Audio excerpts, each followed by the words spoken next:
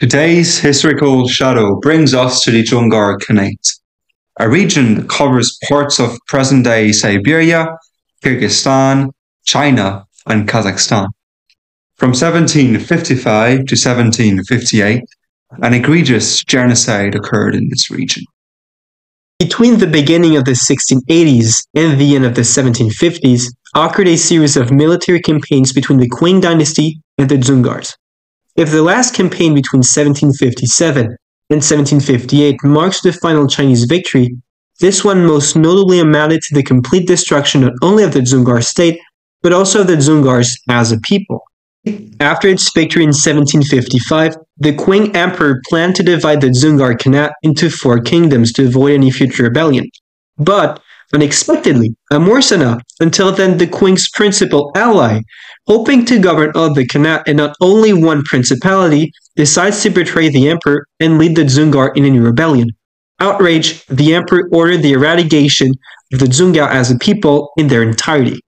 The Qing dynasty thus proceeded to the extermination of the male Dzungar population, as well as the enslavement of the Dzungar's women and children.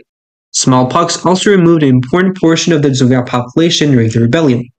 The top-down pressure to carry out the extermination from the Chinese authorities incited even more killings. For instance, some commanders were punished for letting some people escape in the wake of the occupation of the Dzungar lands. They were given specific orders to deprive Dzungars of food and let them starve to death. During this campaign, the king weren't fighting alone. Indeed, they had found a valuable ally in the Uyghurs led by Emin Koja. The Uyghurs were in conflict with the Dzungars, as under their occupation the Dzungars would impose some ridiculously high taxes on the population. Tax collectors themselves could decide to raise taxes, and when people couldn't afford them anymore, they would use rape, sometimes even collective or gang rapes, as a means of payment.